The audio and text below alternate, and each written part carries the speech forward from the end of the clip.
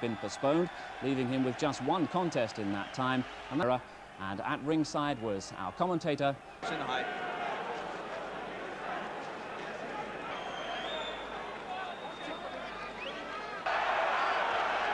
Can Bruno's punch to one very good night when he won this title from Stefan Tanks. And he's already beginning to look very shaky.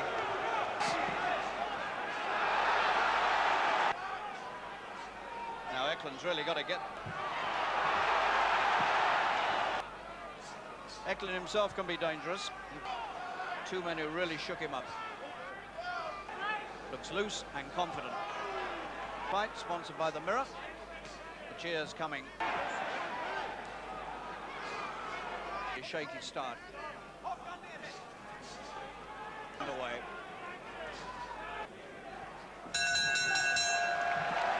Very, very fast indeed.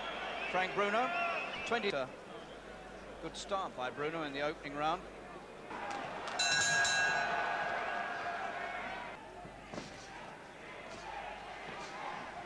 And here that Bruno doesn't let Eklund get confident.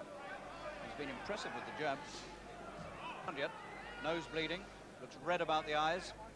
And there's the danger sign, the first of them for Bruno. Spinks in the last few days. The whole heavyweight situation. Swede. And the Swede has suddenly did that to him once, and he threw a fight away against Bone Crusher Smith. Huge hulk of the man, but nonetheless, Bruno. You can see what I mean about the mark.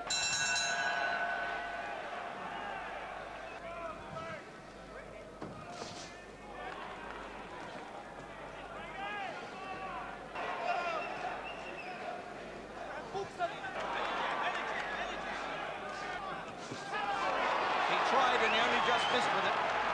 Bombs exploding all over the place as we thought they might in this fight. Since that very, very shaky opening. All Bruno's best work so far.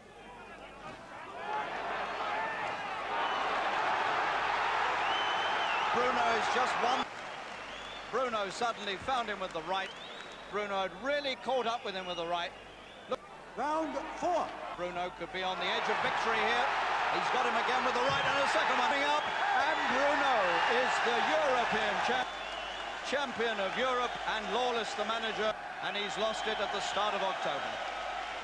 Ladies and gentlemen, Eklund is Frank Bruno! A big 17.5 star, and he could jab a move where I need to punch, like you can see there, but I just wanted to destroy him. You didn't let him go. Once you had him